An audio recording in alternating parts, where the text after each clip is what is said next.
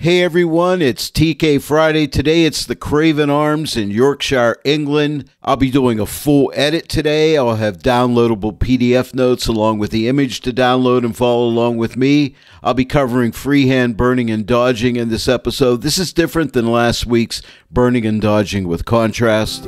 Stay tuned. Hello everyone and welcome to the Joy of Editing with Dave Kelly. Can you believe it? It's TK Friday again, my favorite day of the week. Today we're working on an image by Nigel Crooks. Thank you, Nigel. And this image was shot at the Craven Arms in Yorkshire, England. You're going to be able to download the image and follow along with me, along with PDF notes of every step of the way. And this is going to be a fun one. I really like this image today, and here's my final results. These are the layers we're going to be making today. A lot of fun stuff in here, and for me, this is the joy of editing every time I pull out the TK8 plugin for Photoshop. So let's get started. But first, if you don't yet own the TK8 plugin for Photoshop, it's only $29. Why don't you pick it up and then follow along with me on every TK Friday, get those PDF notes, and we will learn together. Just click on my affiliate link in the description below this video. It'll take you to the TK8 web store where you can purchase videos and so on. But use my promo code DK15 and save 15% off your entire purchase. And now let's get started. Let me just give you a little bit of a background here. Now I'm starting out in Lightroom. Hey, by the way, if you have any images you'd like me to edit on a TK Friday, just click on my contact link. You'll find it in the description of this video at the very bottom. You got to click show more to see the entire description, but scroll down to the bottom and click contact me, and we can arrange things and we could get your image edited on a TK Friday. I look forward to that. So this is the image right out of the camera, and after some auto settings, I did some auto settings and then I adjusted the blacks just a little bit. I like to have a pretty flat image going into Photoshop because I do that first move with my balance and contrast, and I find I get really great results when I do that, so you should give that a try. Oh, and I almost forgot, I did a little bit of temperature and tint adjustment and a little bit of vibrance adjustment, and this is what it finally looks like. And of course, I always use remove chromatic aberrations and enable profile corrections. And then as far as detail, I just took the basic sharpening. I used no noise reduction, and once I got it into Photoshop, I sent it into Topaz Photo AI and just let it do some denoising and any little extra sharpening that it felt it needed, and that was it. Oh, and by the way, I generally always use a linear profile. I didn't on this one just because I didn't have a lot of time and I would have had to download the profile, so I just used the Adobe color profile. But generally, I'm going to use a linear profile. One other thing, I did a really tight crop on here because see this building over here and this building over here, this car, I didn't want those in there. So once I get this into Photoshop in a sec, you'll see my crop. But then there was a bunch of poles in here and a garbage can and a van or some kind of vehicle here I didn't like, so I went ahead and got rid of all that stuff in Photoshop, and the file that you get will have all that stuff removed. Now here's what the crop looks like, all right? And you'll notice all that, like the van and everything, the garbage can is gone. I like to do cleanup. I like to take artistic license. You may not like to do that, but personally for myself, I want my images looking as nice as I can get them. And if that means taking out a pole or a garbage can, I will do it. If you've watched my past TK8 tutorials, you know I like to set myself up for success. If there are certain selections that I know I'm going to be using later, I go ahead and save those out as channels. And our first two steps are going to be save a sky as a channel and invert the sky and save that as a foreground channel, but we're going to do that first.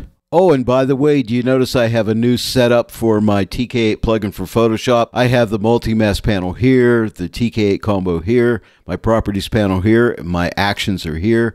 My channels are up here now. I can Even drag this up a little further so you'll be able to see everything clearly. I moved my toolbar over to the left, and this is all thanks to Peter Dinnan. He left me an email. He clicked on my contact form and left me an email and said, hey, do you want to see what my TK8 workspace looks like? And I said, sure. So he sent me a screenshot, and this is pretty much, I believe, how he has his set up, and I like it. I'm going to try this out and see how it works. Let me know in the comment section below what you think of this workspace, if you think this is something that you may want to try. I'm going to try it and see what I think, but I'd like to know your thoughts, and maybe you have a special workspace. Let me know in the comment section below about it. Now let's save the sky as a channel. Just come here to the combo or CX panel and click on this icon here. Photoshop will find our sky for us, and then click right here, and this will let us save that as a channel. I'm going to call this sky and click OK. And now we need to invert that selection. There's two different ways to invert. This inverts selections, and this will invert a pixel layer. So you want to make sure you use this one. So we're going to invert that, and we're going to click this again to save it, and I'll call this foreground, and click OK. And now you'll notice right up here, I have a sky and a foreground channel saved. That's what I mean by setting ourselves up for success. This will help us in the long run to get things done quicker. Next, we want to go ahead and adjust the foreground area separately from the sky. So we could come up to My Channels and click on Foreground. Now we're going to use a mask calculator. I love the mask calculator. Click on the mask calculator. We're going to intersect that with... You got to X out of here first. We're going to intersect it with a luminosity mask. It's going to be a mids 3. You know, I always use mids 3. The only reason I use that is because it protects the highlights and shadows from clipping. We're going to click equal. And now all we need to do is output that to a color grading tool. And now we can make an adjustment. I'll start out with shadows. So click on the shadow block, and I'm just going to bring those shadows back to maybe somewhere right around there. And already it's looking better, isn't it? I just want to make sure I don't block up any shadows, and they look good. And now we're going to go to midtones, and I think I'll open up the midtones a bit, maybe somewhere right around here. I think that looks pretty good. Now this is a non-destructive workflow. We can always come back later and retweak things, but this is a good starting point. It seems a little too warm, so I'm going to take some of that warmth away by just dragging this block down into the blue section a little bit. You see that? It just looks better, I think. It was looking a little too orange. And now let's go to highlights, and I'll just slightly bring the highlights to the right, just a little wee bit. Now here is our before, and here's our after, and it's only affecting the foreground. Now we set ourselves up for success, so let me X out of the color grading tool, come back to My Channels. This time I'm going to grab the sky.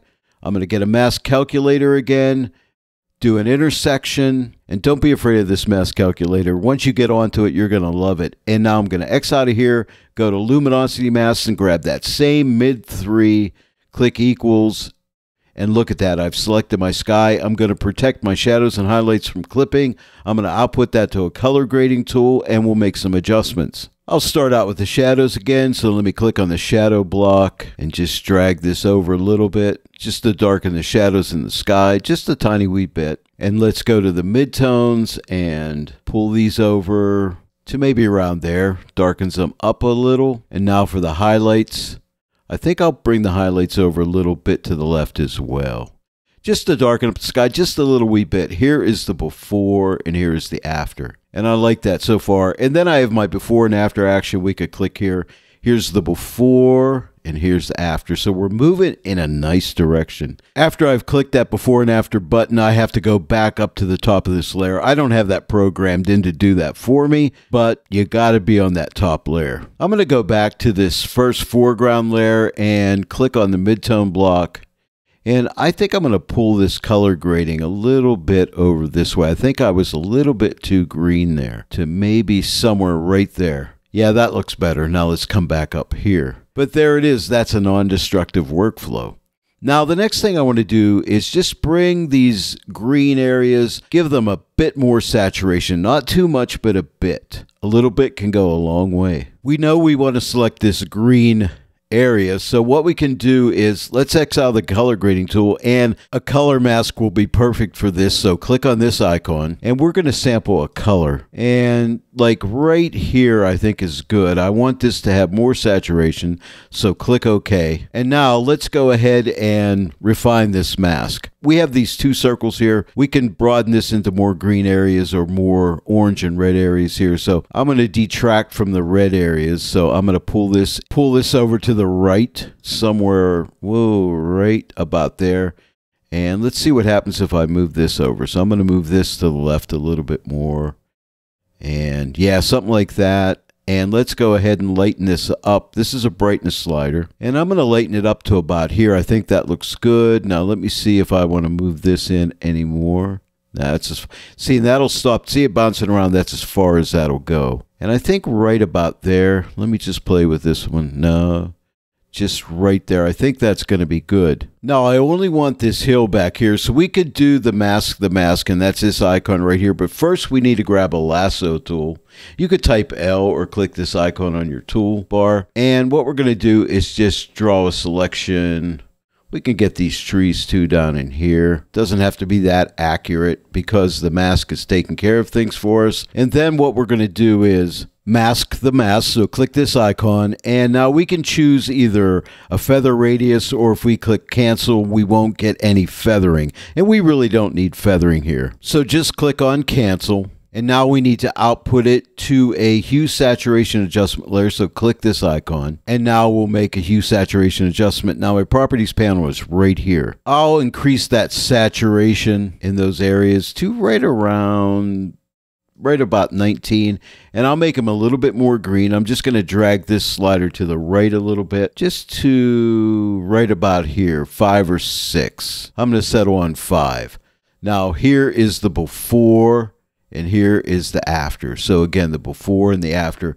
And if that's too strong, I may just take that saturation back just a little bit more to maybe right there. But here is the before and here's the after. But it just makes it look a little more green, and I like green. The next thing I want to do is just soften up these clouds just a tiny little bit, just to give them more of a cloudy look. I mean, they look nice, but a little bit of reverse clarity will work nice. So let's come to TK Actions, and I'm looking for my clarity action. Now, this uses a high pass filter, and one thing I want to point out about the clarity action, and that is this. A typical high pass filter is going to give you could get little bits of color shifting, but the way Tony Kuiper's made this clarity action, there will be no color shifting whatsoever. So that's really good, and I just wanted to point that out. I'm going to take this pixel radius at 10. Now you can increase this and get different type of clarity effects. When you just want just a minor clarity effect, 10 is really good.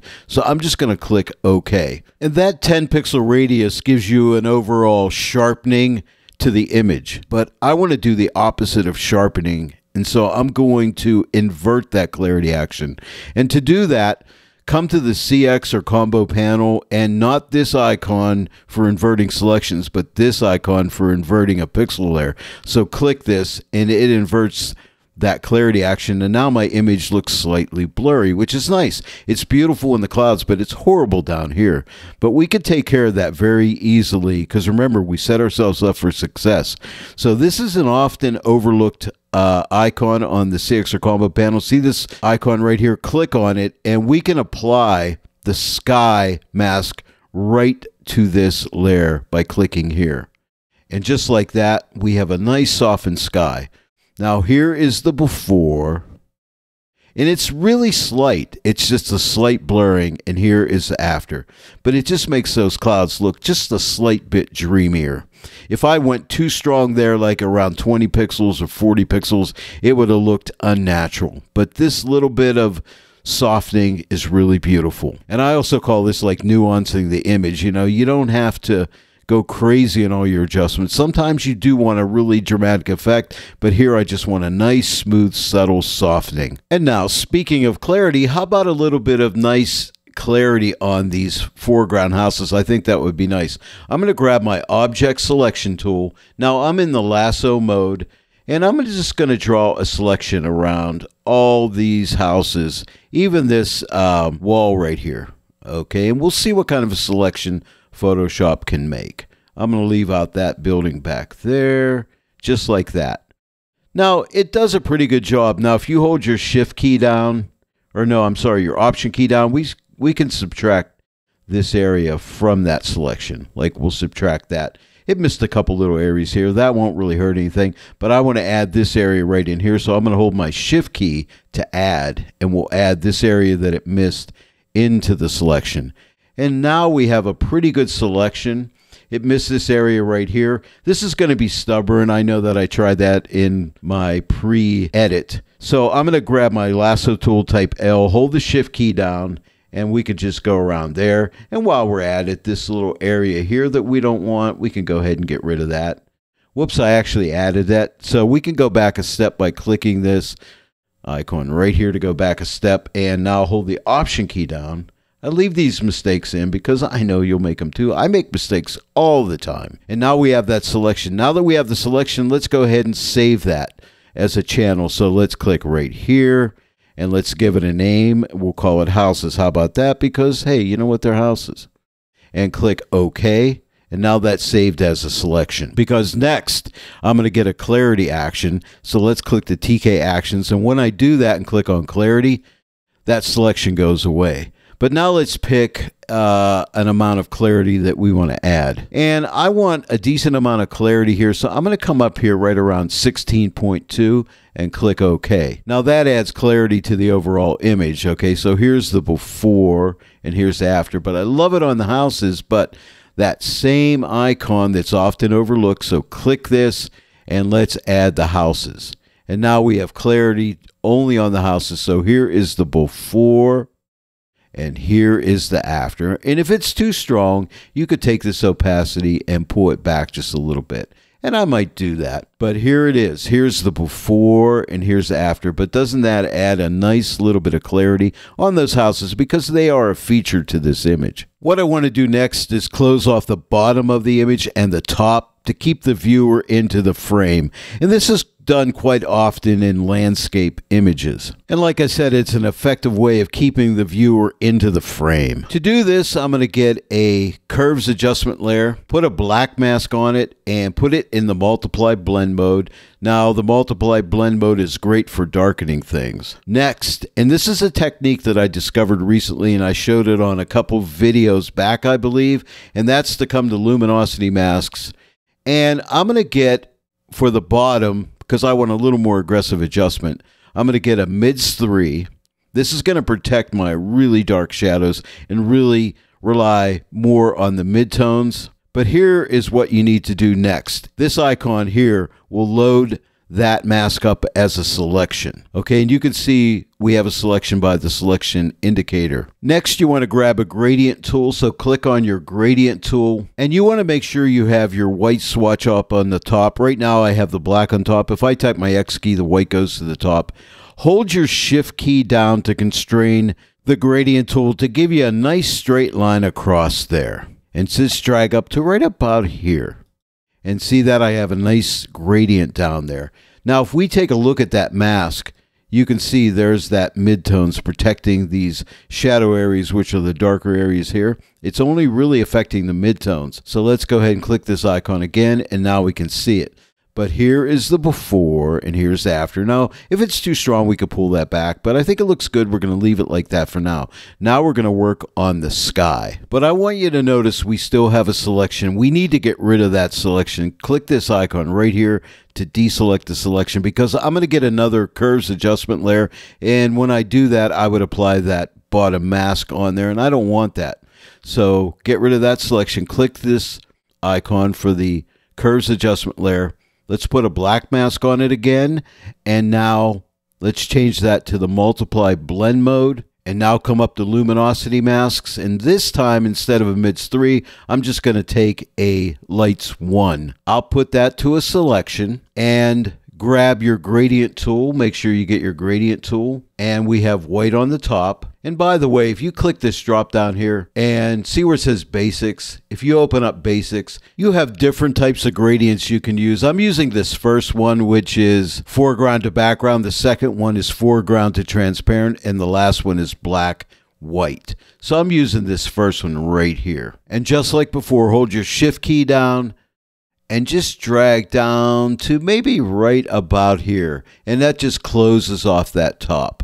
And let's take a look at that layer mask by clicking the double arrow icon. And as you can see, it's only affecting lights 1, which is what we want. Click this again and we have our image back. And now what is next? Usually when I get around this point, I feel like my midtones need to be lifted a little bit, so I'm going to lighten them up a bit. But check this out, I have another selection. We got to get rid of it, so click this icon on the CX combo panel to deselect. And now I'm going to get a curves adjustment layer. It could be a levels. It could be a brightness. It doesn't matter because all I'm using that adjustment layer for is a blend mode, which is going to be a screen blend mode to lighten, a multiply blend mode to darken. But let's put a black mask on it so we don't really see the effect take place, because that blows my mind when I see the image get all light. And now we're going to come to luminosity masks. And I always like to grab a mids 1 because remember, I just want to lighten up the midtones a little bit. And now let's apply that to the layer by clicking this icon on the multi-mask panel. And there it is. Now here is the before and here is the after, and there's no effect that has taken place. I made another mistake. I told you I make mistakes all the time. Click on screen because it's still in the normal blend mode. Okay, I forgot to do that. I was even following my own notes and I didn't get it right.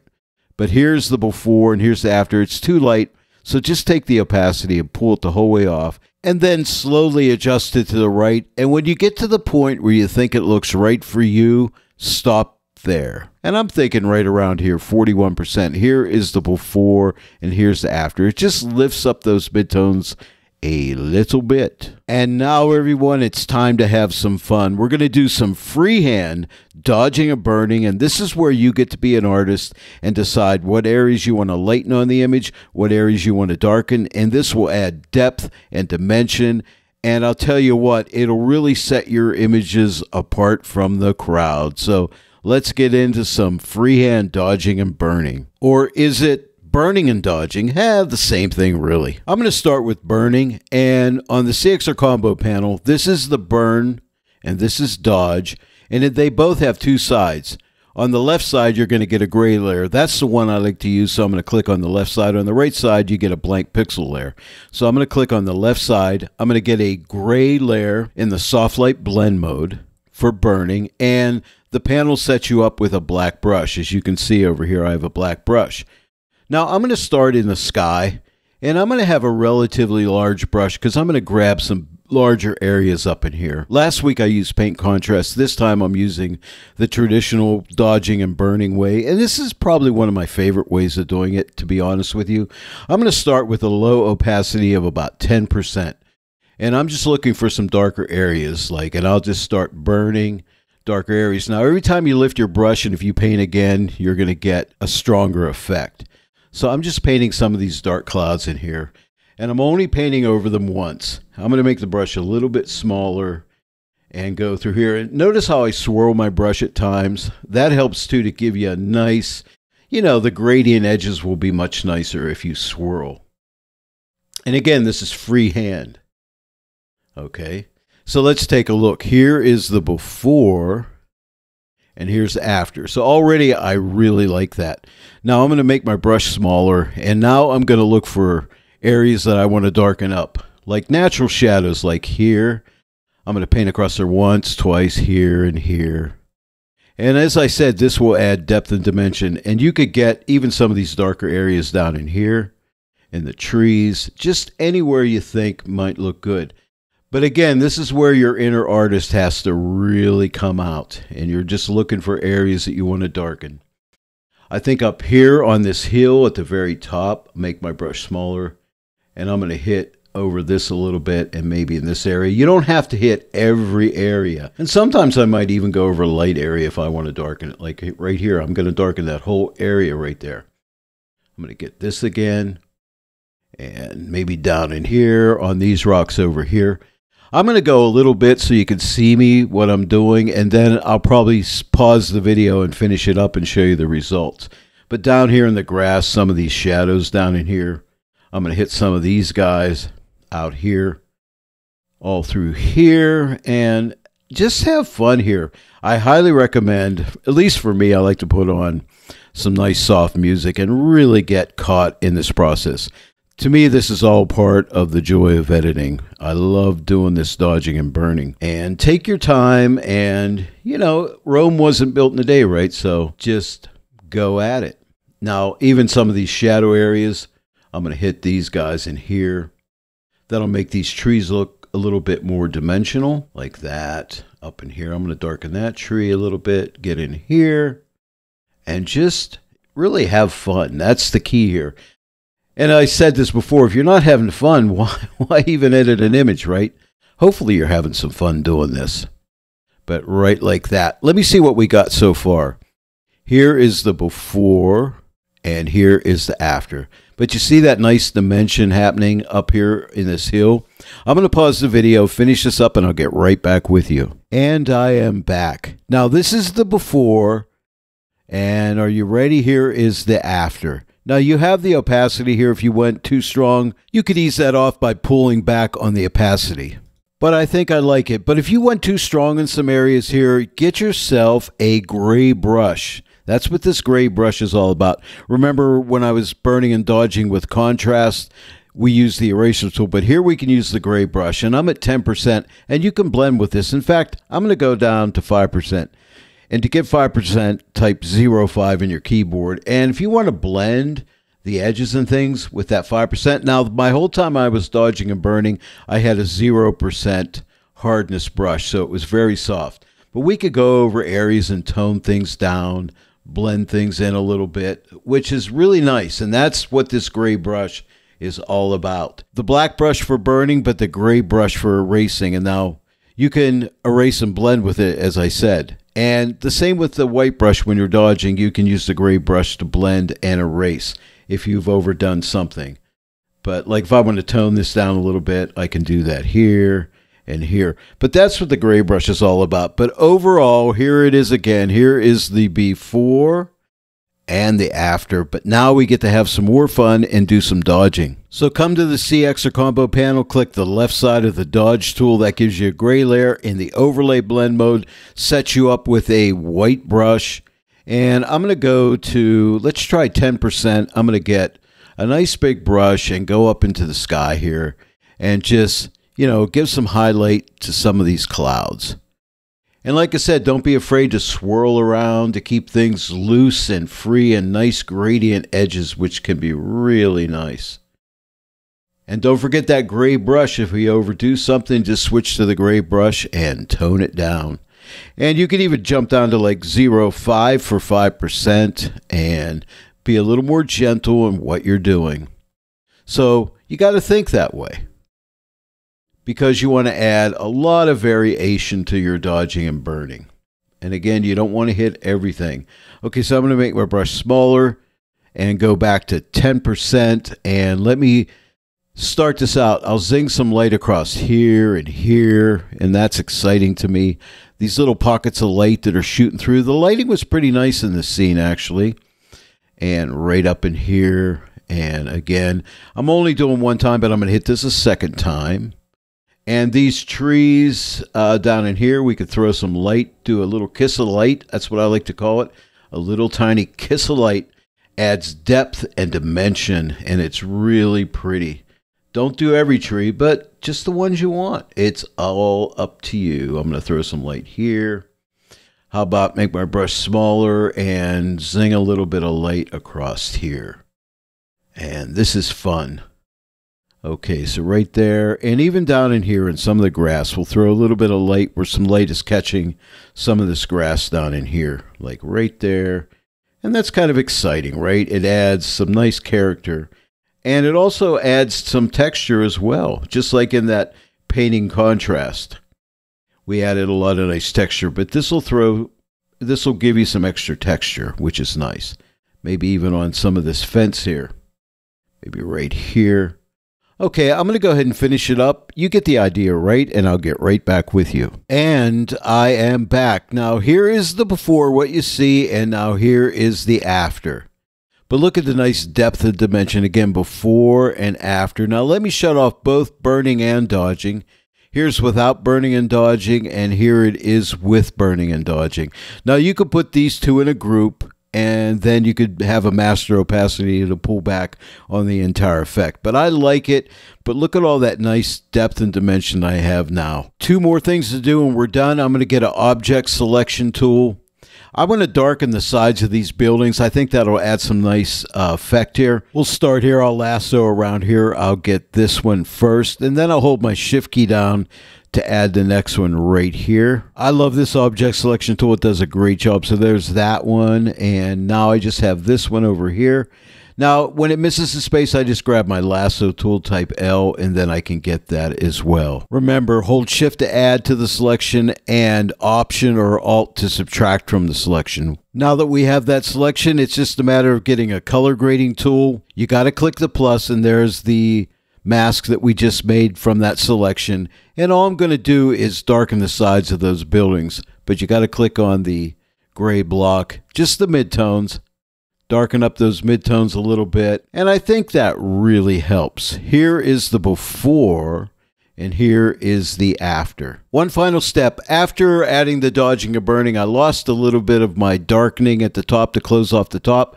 So we're going to come to that layer where I closed off the top, which is right here. And all I'm going to do is double it up. Click this icon right here, and that'll make a copy of it. And now it's twice as dark. Here is the before, and here is the after. Now, if that's too strong, we could take the opacity and just maybe ease it off a little bit, but I think it looks pretty good. Here's the before, and here's the after. Now, let's take a look at the overall before and after.